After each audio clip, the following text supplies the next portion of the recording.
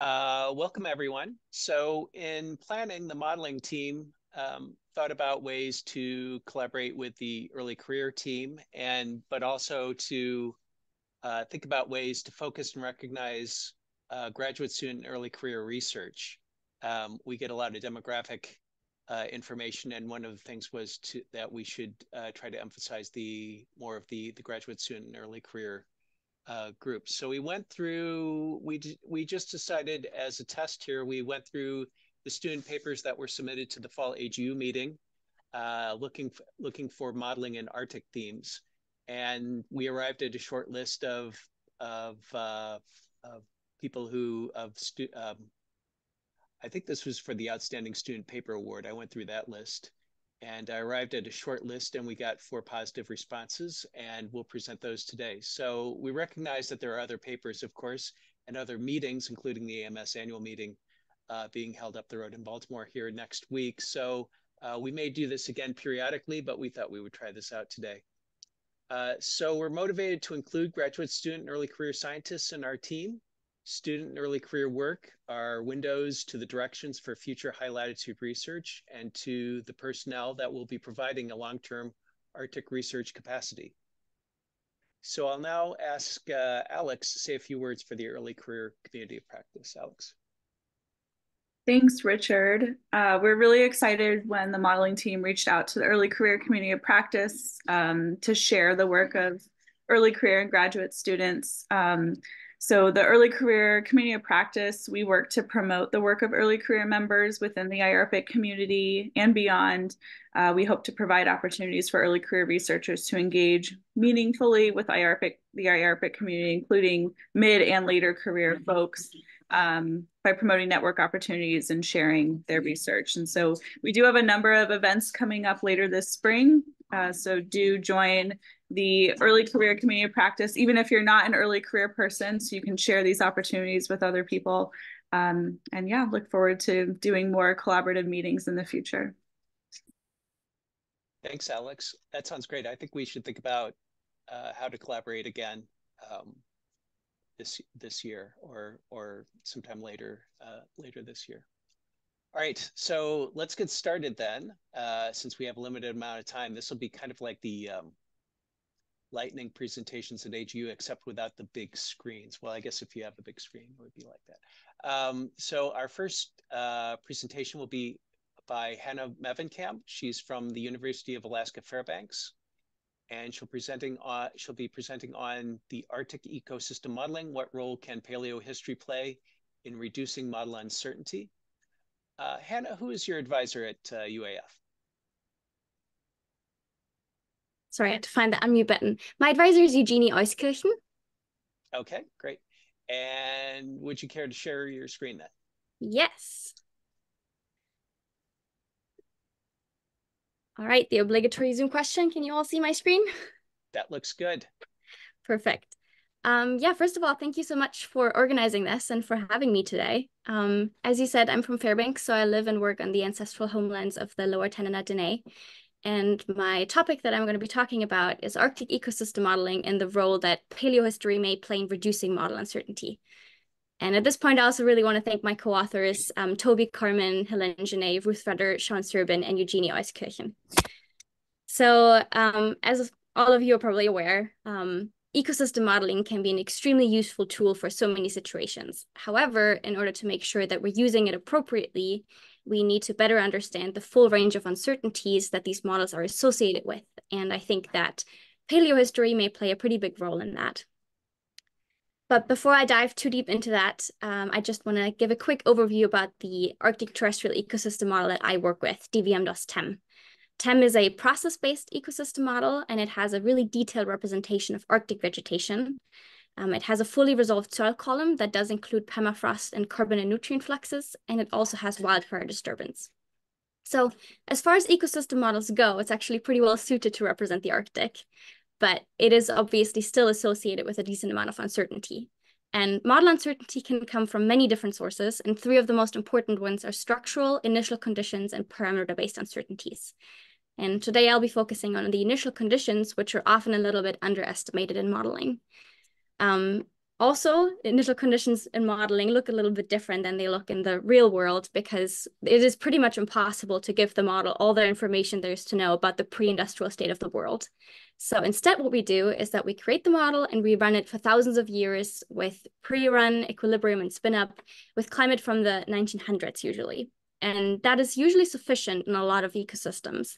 But the Arctic specifically has a really long thermal memory. And therefore, it might be necessary to go back a little bit further, specifically to the last glacial maximum, where a lot of the Arctic was covered by an ice sheet as indicated by the white. But specifically in Alaska, a lot of areas also remained unglaciated and therefore were potentially exposed to much colder air temperatures.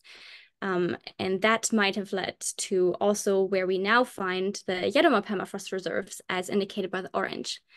So our hypothesis now was that if we run the model with paleoclimate, so if we tell the model that there was an ice age, that we would get to a better representation of permafrost. So for example, colder permafrost, deeper permafrost, and maybe also permafrost that is more resilient going into the future. So we decided to test that at 3 different sites throughout the state. And what we did is that we created paleoclimate scenarios and we set the last glacial maximum to be up to 10 degrees colder than pre-industrial conditions. Then we gradually increased the temperature until we hit a Holocene, modeled the Holocene, and then modeled the recent increase in temperature plus some projection until the year 2100. And then we looked at the soil temperature throughout the soil column at the year 2100. And the first site that we looked at was Naviet Creek. The climate there is pretty cold, and the community type is dominated by tussock, heath, and wet sedge tundra, and the permafrost is also continuous. And the results that we found were not quite what we were expecting. So first of all, we can see that there's no geothermal gradient. That is because models like TEM were not designed to be run with soil columns of 100 meters. And therefore, that is a process that is just missing at the moment, but I will be planning on adding it in the near future. Besides that, though, the lower soil layers actually do look like we expect them to. The colder paleoclimate scenarios are leading to colder soil temperatures. In the top soil layers, however, while it starts out that way in the year up until the year 2000, in the last 100 years of the model run, it actually inverts, and the paleoclimate scenarios that were colder actually lead to warmer soils. So this is really not what we're expecting, and it seems to be a really interesting phenomenon. And we decided to look into that a little bit further at a site that is warmer because we expect the permafrost there to be a little bit more widespread by the year 2100. And so we looked at the Bonanza Creek LTER, which is close to Fairbanks.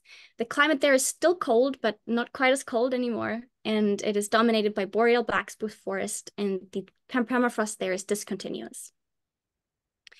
And if possible, these results puzzled us even more because none of the paleoclimate scenarios we ran, including one that was set to be minus 15 degrees Celsius colder, had any impact on the soil temperatures in the year 2100. We think that there might be some other effects going on, potentially related to the peat accumulation, that are stronger than paleo impacts and are masking any impacts.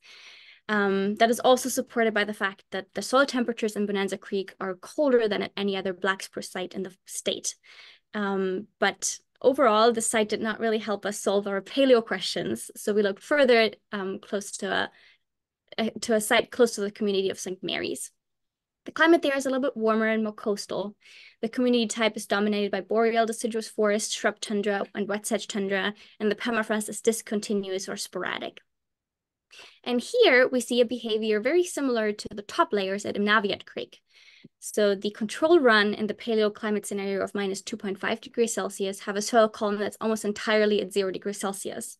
However, once we pass the threshold and get to the colder scenarios of minus 5 and lower, we see a distinct shift happening, and almost the entire soil column now is at temperatures of above 0, indicating a loss of almost all permafrost by the year 2100. So again, we see the shift happening of the colder climate scenarios are leading to warmer soil temperatures. So overall, what are the conclusions? We can see that 2 out of the 3 sites that we looked at do show an effect when they're run with paleoclimate, and that effect is up to 7 degrees Celsius of difference. we see that paleohistory may make permafrost layers more vulnerable to thaw than anticipated from traditional modeling. And that is a result that we really didn't expect. We actually expected quite the opposite.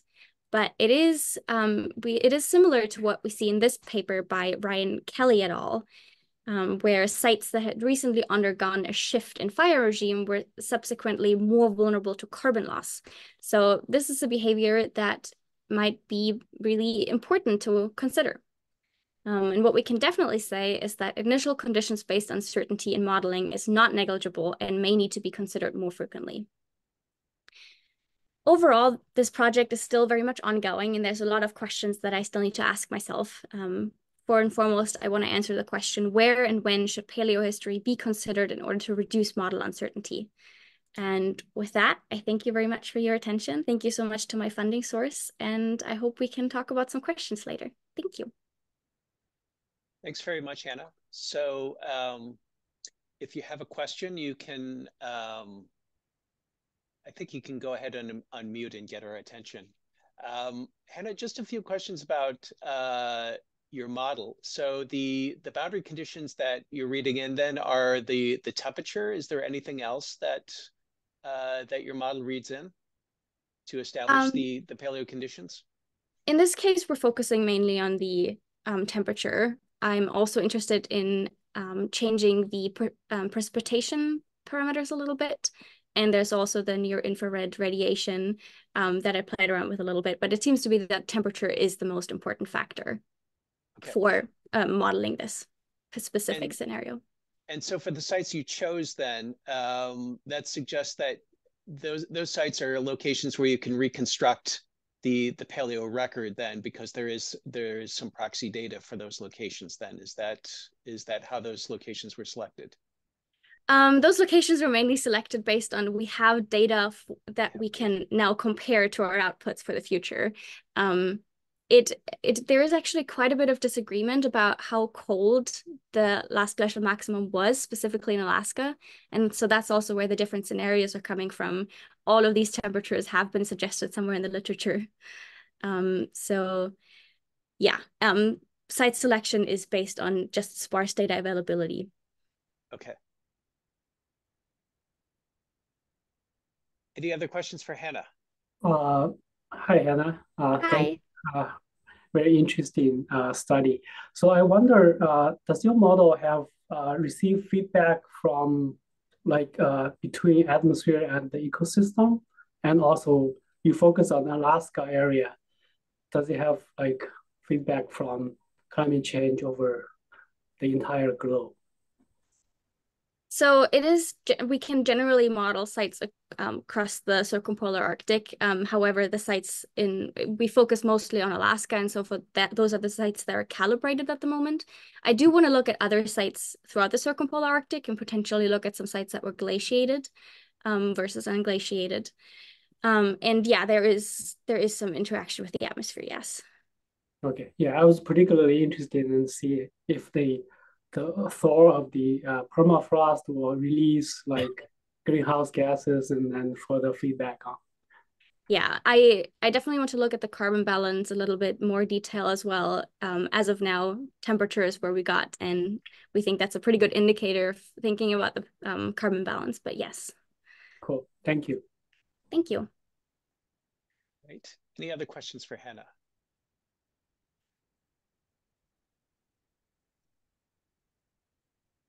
You can also submit questions to the chat for Hannah, or I believe her contact information is on the webpage as well. If you have questions or want to follow up with Hannah at a later time, you can do that as well. All right, thanks very much. Thank you. Let's go on to our next speaker. Our next speaker is Maria Luísa Rocha Santos de Silva. Yeah. Hello? Can I just call you Maria? Yeah, just Maria is fine. Okay. And you are from Brown University, and yes. The title of your talk is Enhancing CMIP6 Models Sea Ice Concentration with Machine Learning on the Northern Sea Route. Yes. And Maria, who is your advisor? Amanda Lynch. I think that means we're related. All right. Yeah, we are. Okay, I can see your slides. You can go ahead. Okay, let me just, let me see. Can you see my slides? Oh, okay, cool. Good afternoon, everyone. My name is Maria Luísa Rocha. Thank you for the invitation. I was looking forward for today. My work is enhancing resolution of sea ice concentration with machine learning in the Northern Sea route. And let me see. The Northern Sea route is the shipping route that passes for the most part in the north coast of Russia and has several advantages when compared to more traditional shipping routes that connects Asia, Europe, and America. Sea ice loss due to anthropogenic climate change has made the shipping route accessible for longer periods of time within a year, and that result in a surge usage of the shipping route in the past years, risk to the environment, ecosystem, and even conflicts with indigenous populations that live in this region. And because of that, there is this increased demand for shipping route planning in this region, and that leads me to the question, how does retreating of sea ice influence marine accessibility in the Northern Sea route? And to do that, I need to understand how and when Northern Sea route is going to be accessible. So research with shipping accessibility models in the Arctic that depends on daily sea ice concentration, ice type, and vessel class that use semi-physics models that are a set of experiments that help us understand how climate is changing. Indicates that not only for now, but also in the future, the Arctic vessels navigate through narrow passages called the straits in the Northern Sea route. But the problem with that is that semi-physics models do not represent these straits. And here I have this table with the width of some of the main straits of the Northern Sea route. This first row is the actual width. And here I have some of the semi-physics models that are they not represent the straits or they are artificially widened to be represented. And I have the example of the Vutikisky Strait, and the red dots are the grid points of one of the semi-physics models. And as we can see, it's not calculating sea ice in the strait. So how can I improve the representation of sea ice concentration in the Northern Sea route straits? To address this, I'm using a machine learning algorithm, more specifically a super resolution GAN. That is an algorithm that increases resolutions of images, but here I'm using to increase resolution of sea ice concentration in these straits. And this algorithm is built in two parts. So I have the generator and the discriminator, and the generator is trained to create a super resolution image from a low resolution image.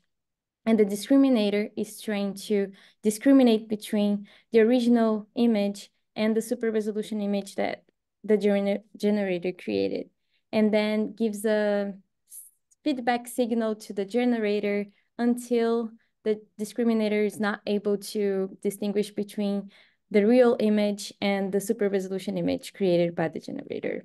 So that means that the model learned how to increase resolution of the image. And in order to understand whether this algorithm works for my problem or not, I'm coarse grading ERA 5 data, which is reanalysis data, to a resolution that is similar to the semi-physics models. And then I'm training the model to learn how to increase resolution of this and testing to see if the super resolution image created by this model is comparable with the real image from ERA 5 data. And I trained the model with daily sea ice concentration from 1981 to 2010. I validated from 2011 to 2020, and I tested for 2021 and 2022. And the other thing that I'm doing is that I'm performing a factorial experiments with sea surface temperature, snow depth, surface heat flux, and sea ice convergence to study which combination of these variables would give me the best performance of the model. So my study area is the Vutikisky Strait. So I ran the model for all of this area, but I'm basically analyzing just for the strait area. And I'm also analyzing the shoulder months that are the transition months. So for example, late fall, when open waters become ice covered, like October and November. So can super resolution GAN algorithm effectively enhance the resolution of sea ice concentration in the Arctic Straits compared to more traditional methods of interpolation? So here I'm comparing the experiment that was training only with sea ice concentration. So I'm not using the other variables, just super resolution again and sea ice concentration, and comparing that with nearest neighbor and bilinear interpolation. So here in this first row, I have October 1st of 2021, and the second row, I have November 1st of 2022. And then this first column is the difference between nearest neighbor and the high resolution image, which is the original Era 5 data. The second column is the difference between bilinear interpolation and high resolution image. And the third one is the difference between super resolution image and high resolution image. And I also have these metrics to help understand the performance of the model. And the first thing to notice is that the errors are smaller with super resolution image compared to nearest neighbor and bilinear interpolation, what can also be seen in the metrics. And October being a month with more open water compared to November of this specific year shows that the model does a better job representing sea ice concentration in ice covered months than in ice melting months. But even though it's better than the other more common interpolation methods. So what combination of variables yields the most effective solution for improving the sea ice concentration resolution in the Arctic Straits? Here I have the average root mean square error plotted for 2021 and 2022 for all the 16 experiments. And the average RMSE is higher during summer compared to ice-covered months in winter. And experiments 4, 5, and 1 outperformed the other ones. And another thing that I think is very interesting is that experiment 16, which is just the model was just trained with sea ice concentration.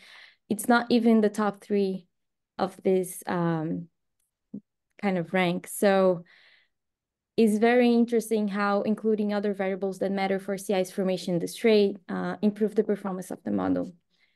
And my key findings are that the super resolution GAN outperforms traditional interpolation methods such as nearest neighbor interpolation and bilinear interpolation. Experiments 4, 5, and 1 demonstrate the best results among all the 16 experiments.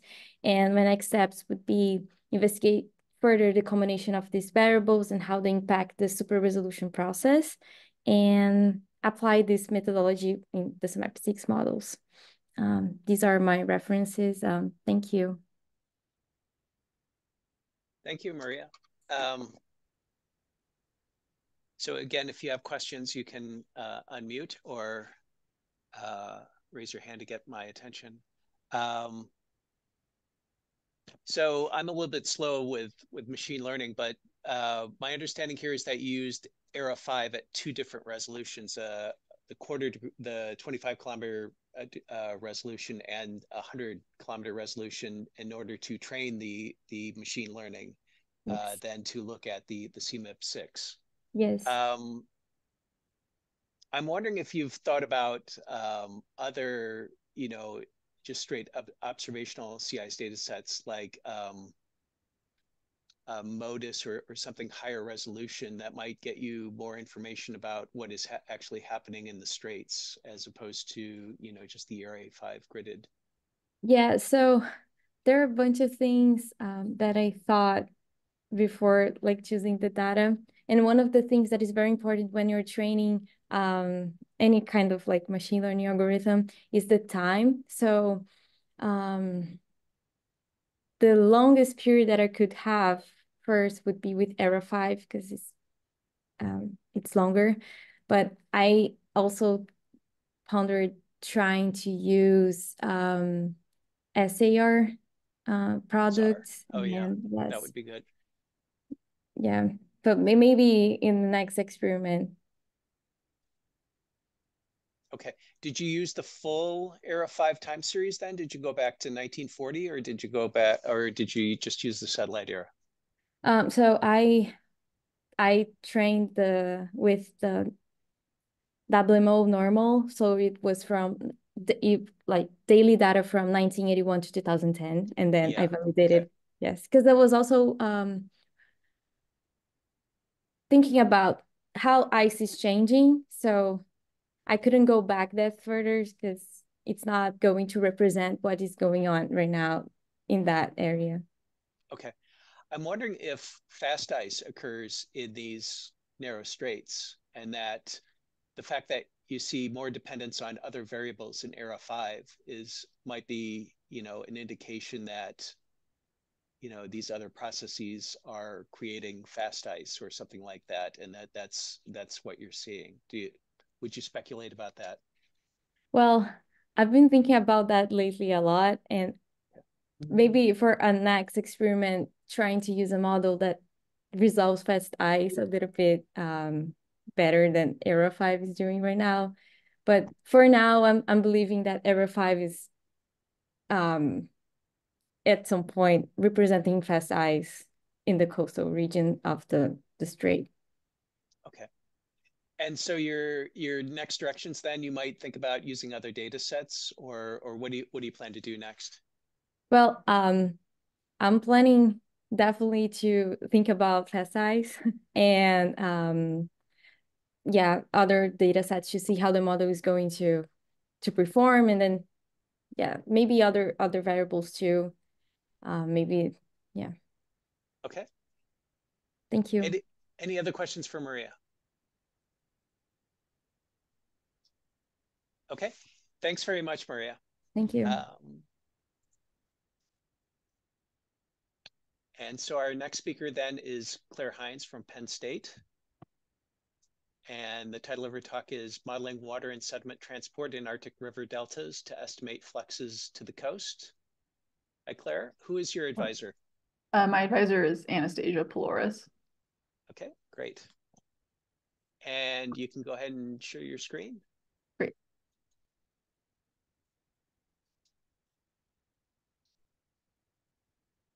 All right, you seeing it in presenter view? And there we go. Okay, I got it now. Yeah. Cool. All right, thanks everyone for showing up on the Zoom and inviting me to give this talk. So I'll be talking about, again, modeling water and sediment transport in Arctic deltas to estimate fluxes making it to the Arctic Ocean. And I'm a grad student at Penn State. So some background on this is that we have these very large watersheds in the Arctic, and several of them terminate in deltas. And so even though we have estimates of the suspended sediment concentration and of discharge in these rivers going into the deltas, we don't have a great idea of what's actually making it to the coast, because we know that the deltas are modifying the fluxes of sediment and water by distributing them within the delta and potentially eroding and depositing sediment. And so we have these estimates from upstream, but again, they all terminate in deltas, so we don't know what's reaching the coast, but we do know that there is sediment reaching the coast and that it matters for delta growth and for turbidity and then marine primary productivity in the coastal waters. And so we want to better understand the timing of the sediment fluxes reaching the coast, and then where and how much sediment is reaching the coast. And so the goal of my project is to use these upstream data of suspended sediment concentration and discharge that we have for each of these rivers, and then to model the processes happening within the deltas so that we can better quantify the distribution and timing of these fluxes reaching the Arctic Ocean. And so the processes that I want to focus on are flux partitioning between distributary channels. So we want to think about where the water is going in the deltas and when, and then also like where the sediment goes. We want to think about potentially channel island hydrologic connectivity. So thinking about overbank flooding from the channels onto the islands of the deltas and what that means for sediment movement and deposition. And then we want to think about erosion and deposition that can occur within the channels and on the islands, because these are all going to affect the sediment fluxes reaching the coast and the magnitudes and the timing of the sediment fluxes reaching the coast.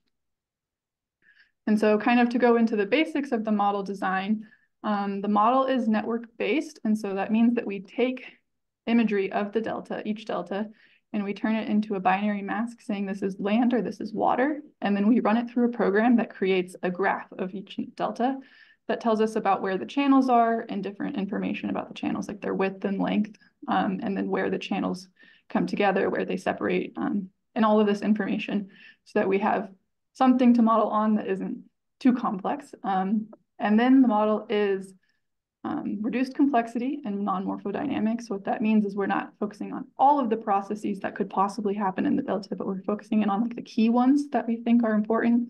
And then we're not thinking about the delta channels moving over time because they're relatively stable in these Arctic deltas. And so kind of the key steps for the model are to input the discharge and suspended sediment concentration. Those are what we have from the upstream Arctic Great Rivers Observatory and from stream gauges.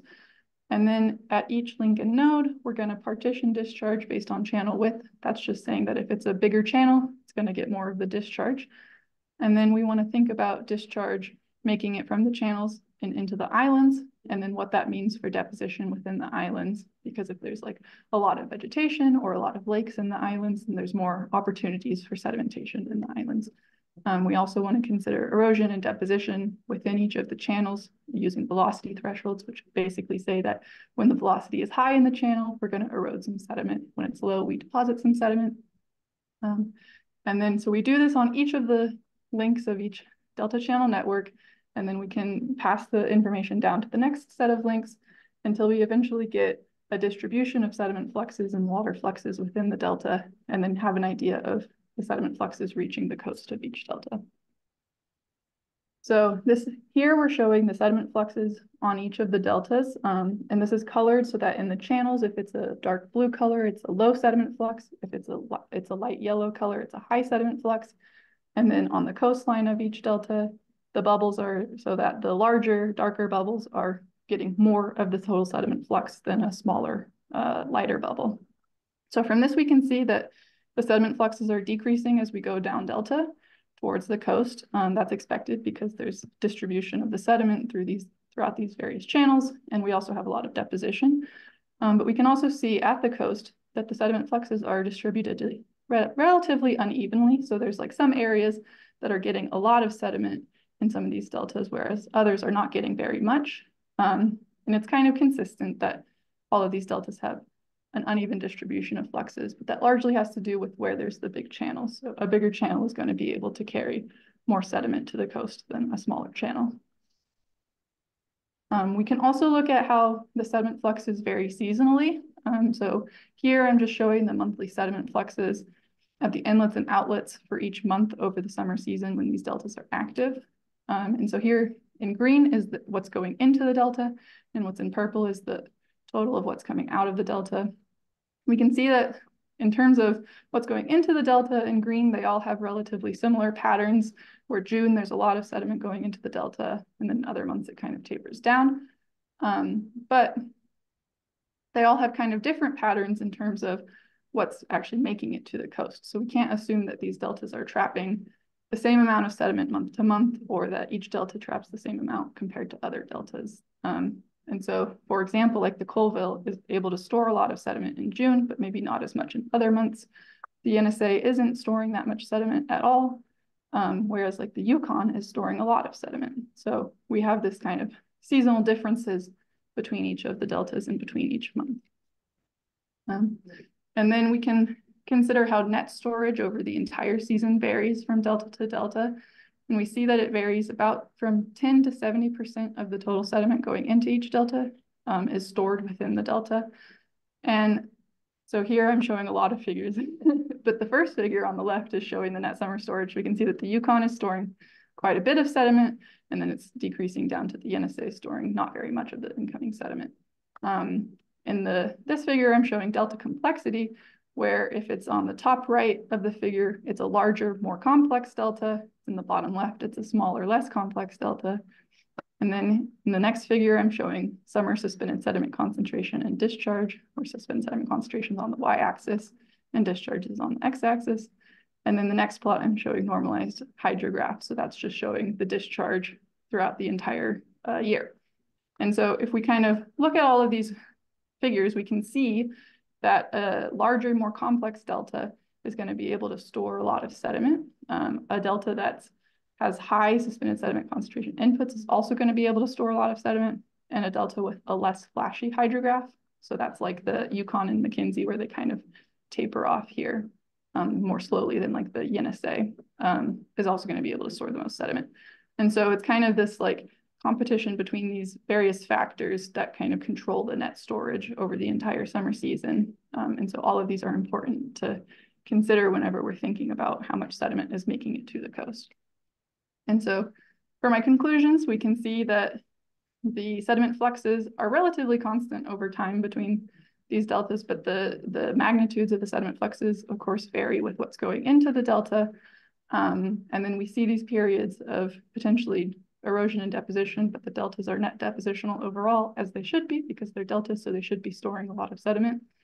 And then we can see that these deltas have various amounts of storage during the summer, and that's due to differences in their size and complexity and the upstream inputs of discharge. And so what this means is that some deltas, like the Yukon and the Colville and McKenzie, might be more able to store more sediment during the season. They might be, so they might be more resilient to land loss because of sea level rise. And then also is important for just like what the fluxes are at the coast and how that's going to impact the turbidity and marine primary productivity. All right. And then with that, I'll take any questions. Thanks, Claire. Yeah. Are there any questions for Claire? So Claire, you showed, you estimated the channel widths from satellite data. Yeah. You kind of alluded to some in situ gauge data. Was there any other gauge data that was there other in situ data that you used? So in terms of like discharge, what's going into the deltas, there's only gauges upstream of these deltas and not within the deltas. So there's no like in situ discharge or sediment data within the deltas. But we do use satellite imagery to understand like the delta network and how much vegetation there is and things like that. Okay. Is there any other information that could possibly be taken from the satellite data, such as the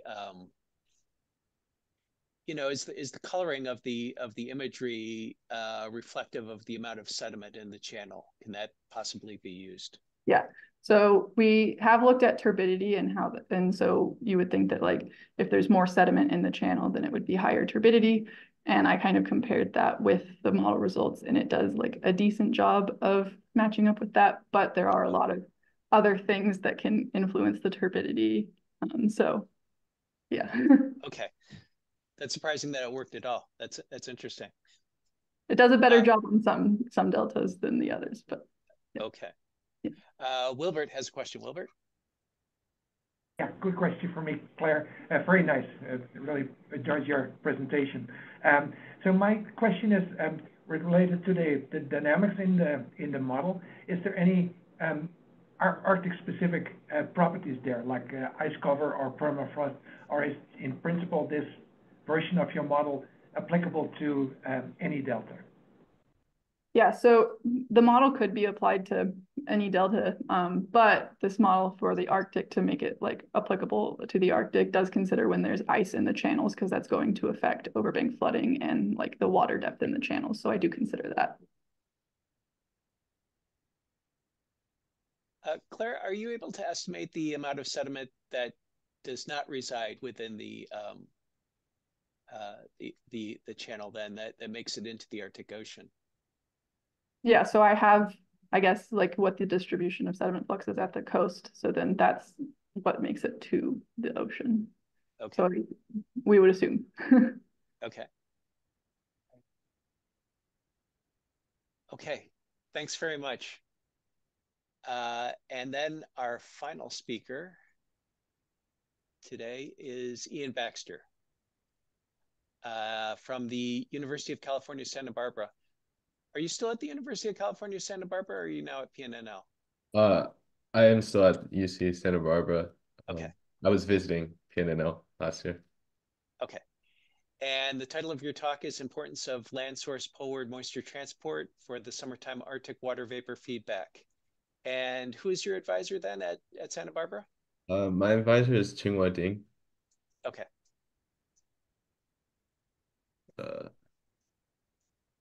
And I can see your slides. All right. Thank you. Hi, everyone. I'm Ian Baxter. I'm a grad student at UCSB, and I want to thank ARPIC for the opportunity to present today. I also want to acknowledge that this work was made possible by support from the CESM Polar Climate Modeling Working Group, as well as through the DOE's SCGSR program, which is why I was at PNNL, and the Highlight RASM project. The kind of motivation for this study stems from these kinds of plots from Pithen and Morrison back in 2014, and more recently from Po-Chung Chung and Nicole Fettel that you might have seen yesterday at one of the IARPIC seminars that Po-Chung presented at. Here, these plots, they show summer warming or the contribution to summer warming within the Arctic on the x-axis, and then the contribution to winter warming on the y-axis. And the ones that I want to point out are these water vapor feedbacks or radiative effects. And they contribute really strongly, the second most of any of the feedback processes to summertime warming, as opposed to very small contributions to wintertime warming. And so the idea here is to kind of understand what's contributing to this summertime water vapor warming in the models, and then try to compare it with observations. And so to do that, we're using two tools and we're combining them together. The first tool is called moisture tagging. And so we're taking the isotope-enabled community Earth system model version 1, or I'll refer to it as ICSM1. And we're tracing moisture or water vapor as it's evaporated and tagging it, and then tracing it to when it's precipitated out. And so we're going to look at transport into the Arctic. The second tool that we're using is nudging. And so in this case, we're nudging the horizontal winds U and V, as well as temperature T, to the ERA5 reanalysis. And so the idea here is that previous studies with the ICSM from Hansi Singh and Tyler Harrington have generally used the free-running model with its own inherent circulation, and this might be different than the observed or the observed circulation that we see in, say, ERA5. And so the idea here is to try and replicate ERA5 and see where the different sources of moisture are coming from and how that's being transported to the Arctic. So on the right here, the two plots, the upper plot is showing June, July, August, or JJA, total column precipitable water. And if you compare the blue line with the orange line, so this is comparing ICSM1 with ERA5, you can see with the nudging, we're really replicating year-to-year changes as well as the long-term trends in total column precipitable water. And then in the bottom plot, we're also capturing summertime total precipitation as well. And one of the first things that we wanted to look at was looking at atmospheric rivers, or ARs. So the plots on the left are showing trends across the ERA5 record in atmospheric river frequency or occurrence. And so the darker green shading is showing a higher or an increasing occurrence of atmospheric rivers. And so here it's showing ERA5 versus ICSM1 again. And again, we're getting this good consistency. But I think what's stands out in these plots is there's three major pathways that these atmospheric rivers are transporting into the Arctic. So one is here in Central Eurasia, another one is over Siberia, and then the last one is here over kind of Western Greenland, Northeastern Canada. And this one is kind of a diversion from the North Atlantic pathway and to the other side of Greenland in this case. Here on the right, I'm showing just the time series of atmospheric river frequency or occurrence within the Arctic. And again, I think you can see this increasing trend in atmospheric river occurrence, as well as maybe some decadal variability imprinted onto that trend. Another thing that I want to point out here is that about 80 to 90% of the moisture transport in these simulations is occurring in these atmospheric rivers. And the one I want to focus on is this one by Western Greenland, where it's about 92% of that transport is coming in atmospheric rivers. One of the interesting things with this transport of the western side of Greenland that I was focusing on is in our previous study, we were looking at atmospheric circulation and again, using this kind of nudging approach. And so on the left is showing composites of 200 hectopascal geopotential heights to show you circulation from ERA interim, versus on the right is showing it from the CESM1 pre-industrial control simulation. Uh, and in these comparisons, what we found was that the model struggled to capture this anticyclonic circulation over Greenland here on the right panel, relative to the reanalysis. And so the model, again, in the free running configuration is kind of struggling to capture this anticyclonic circulation and therefore the diversion of atmospheric rivers to the west of Greenland. Sorry if you can hear that.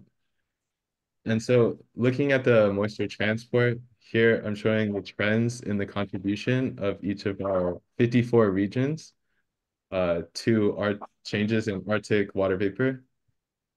And so the dark green squares here are really highlighting the major regions of evaporation that's contributing to this transport. And so again, we're seeing this northeastern Canada region, as well as over here in Eurasia, kind of in the band from 50 to 70 degrees north. And so when we've looked at these, one of the things that we're interested in understanding is how much the local changes in evaporation were contributing versus remote changes in moisture transport. And what we find is about 65% of the changes in Arctic water vapor during summertime are coming from outside the Arctic, and specifically coming from these land regions in this kind of 50 to 70 degree north band. And again, I just want to highlight this region here. It's labeled as region 47. That's what the numbers are referring to, for that kind of North American Western Greenland transport pathway. I'm highlighting that again because to quantify the impacts of this moisture transport on the Arctic system, what we did is we took the CAM5 radiative kernels done by Angie Pendergrass, and we calculated the water vapor feedback associated with each of these regions that we tagged in the model. So the plot on the left is showing pressure on the y-axis and each of the regions on the x-axis, so it's averaged within the Arctic. And then on the right is showing the contribution to that 70 to 90 degrees north water vapor feedback associated with each region again.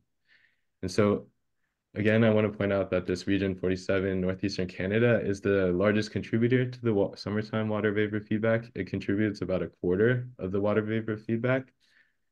And it has such a strong sensitivity to this region because it's kind of transport is occurring throughout the column, is what it seems like. And so I want to emphasize the vertical extent of moisture transport and how that affects the water vapor feedback.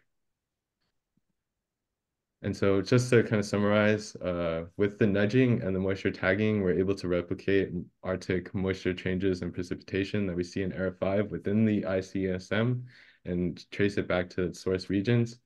And I want to emphasize this North American pathway that sources its moisture from land and is the strongest contributor to the summertime Arctic water vapor feedback.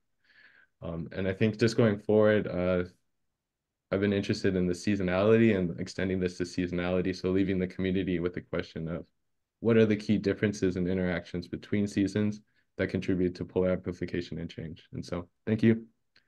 And I'd be happy to discuss more. Thanks very much, Ian.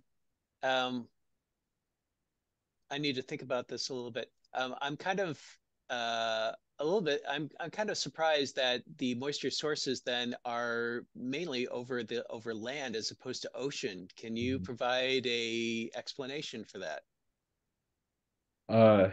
Yeah, it's really interesting. I'm not exactly sure what processes specifically are contributing to this dominance of land, but it occurs mainly during summertime. So during wintertime, the main sources are really coming from like the North Atlantic or North Pacific Ocean. And so I think maybe it has to do with the changes in kind of like surface cover, maybe like snow and freezing and things like that. Here and here. This is going to help not cut your body in half and is. Sorry, I think. Can you hear me? Sorry. Yeah. Okay. Perhaps it might be due to summertime baroclinicity over the land surfaces, which might be missing over the ocean surfaces. How about that?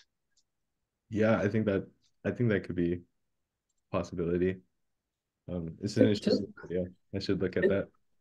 Sorry, Okay. just try quickly to add that this tagging actually, when precipitation fall onto the land surface, it stopped tagging. Eventually, the moisture are actually from ocean, right? The evaporation. But in the model, once precipitation fall on the soil land surface, it stopped tagging.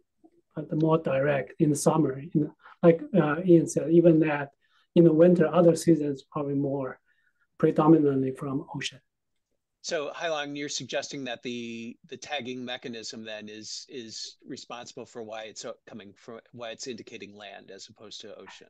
Yeah, if you trace back the precipitation, soil moisture, they have to be from ocean. Okay. Yeah. Wilbert has his hand raised. Wilbert? Yeah, I think I saw Hannah also. Hannah, do you have a question that you want to ask first?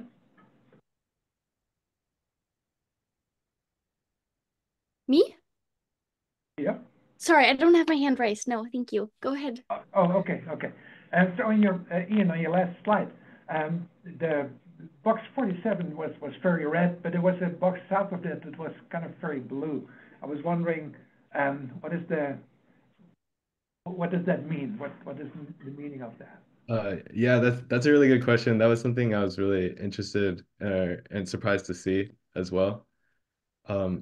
And so I think it kind of goes to this idea of looking at the vertical extent of transport and where the moisture is going to.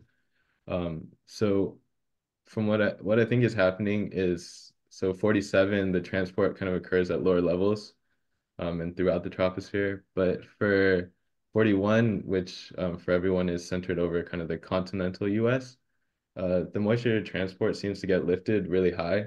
And so it's going kind of towards the upper troposphere and maybe into the stratosphere. And so it's not being included so much in the radiative kernels, since I cut them off at like 300 hectopascals just to do the tropospheric radiative impacts. And so I think that's what's happening there. Okay. So thank you, Ian. It was a very nice presentation. Over. Ian, I was wondering if you could review the definition that you use for atmospheric river, and do you think that the way that it's defined, is that a significant sensitivity to the numbers you showed about how important they are? I think it's definitely a factor. So I've been using the Guan and Walliser 2015, 2019 definition of atmospheric rivers. The way I understand it, it's a pretty lenient, I think is maybe the way to describe it, algorithm for detecting atmospheric rivers. So in terms of the contribution, it's maybe overestimating it compared to probably other AR detection and tracking algorithms that you might be using. Okay. Great. Thanks very much again. We have about 4 minutes remaining. I was wondering if any of the 4 presenters might want to comment on their experiences at AGU. Was this your first time when you went to AGU? And as a student, do you think you were able to make contacts and advance your work? Would any of the 4 of you like to respond to that?